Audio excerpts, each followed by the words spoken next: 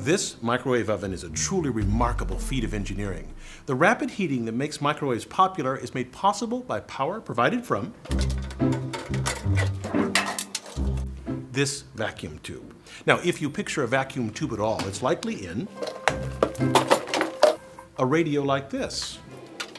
Inevitably, tiny transistors and microchips replace clunky vacuum tubes, but it's too soon to relegate them to the museum.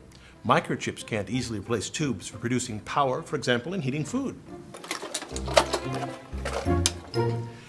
Now, a microwave contains three main components. A vacuum tube called a magnetron. It generates the energy that heats food. A waveguide hidden in the wall to direct that energy to the food, and a chamber to hold the food and safely contain the microwave radiation.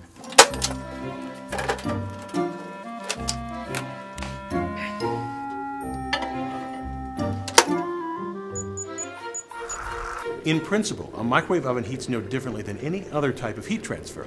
At a molecular level, heat is a transfer of energy that results in increased motion of the molecules in a substance.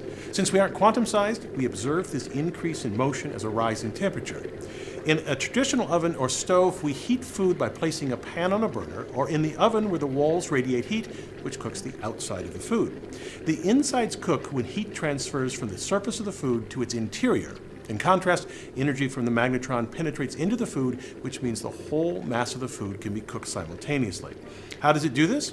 Well, our food is filled with water, which is positively charged at one end and negative at the other. To give these molecules more energy, we expose it to electromagnetic waves that emanate from the tube. By definition, the waves have the electrical and magnetic fields that change direction rapidly. For this oven, the direction of the fields change 2.45 billion times per second. Water will try to align with the radiation's electric field. The changing field rocks the water molecules back and forth rapidly, and molecular friction from this creates heat as the motion disrupts the hydrogen bonds between neighboring water molecules. Now, you can get an idea of the wavelength of the energy emitted from the magnetron using cheese.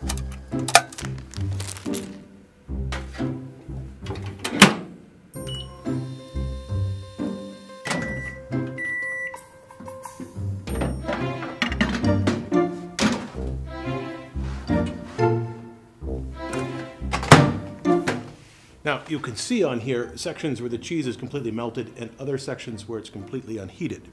The oven's metal walls only reflect waves of a length that fits inside the oven. This standing wave causes hot and cold spots inside the oven.